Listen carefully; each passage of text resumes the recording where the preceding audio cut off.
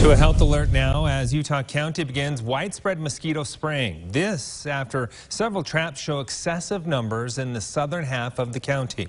News 4 Utah's Haley Higgins reports on why there is good reason to be concerned. Last year, 7 people came down with the West Nile virus here in Utah County, the highest levels in over a decade. We kind of gear up and get ready and try to get in front of everything. 19 mosquito traps ready with dry ice to lure the insects with CO2.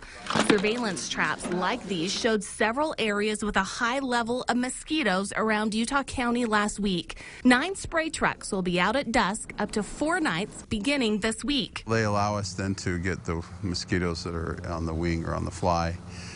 They're very effective at reducing the mosquito populations. With the Wet Spring Mosquito Abatement District Director Dan Miller thinks it might be another busy season. Not everyone will come down that's bit by a mosquito. Obviously, with West Nile, it's a small percentage of it.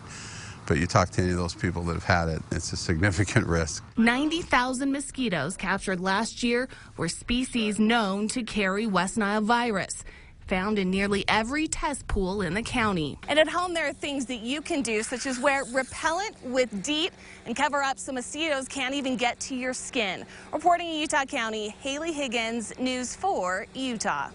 To prevent mosquitoes from breeding in your yard, make sure to drain any standing water.